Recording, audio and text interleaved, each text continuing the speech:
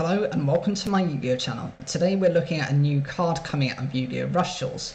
This is called Speedy Performer. It's a level 3 Dark Attribute Psychic type effect monster with 400 attack and 1000 defense. The requirement: if your opponent controls a monster, you can activate this by sending the top card of your deck to the graveyard. And the effect: choose one face-up monster you control. It gains 400 attack until the end of the turn. I'd argue that the requirement on this card is not difficult, it's just sending the top card from the deck to the graveyard.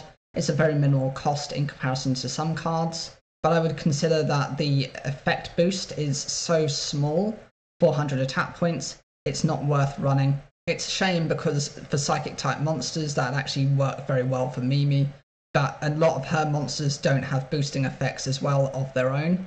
So until you've got things that can actually boost themselves up and protect themselves more effectively, I think this is a very forgettable card. What do you guys think of this? Is this something you consider running? Do you think the 400 attack point boost is enough? Or do you think, like me, that there actually has to be supplementary other cards before you can consider running this? Whatever you think, leave those comments down below, like the video if you enjoyed it, and don't forget to subscribe for more daily Yu-Gi-Oh content.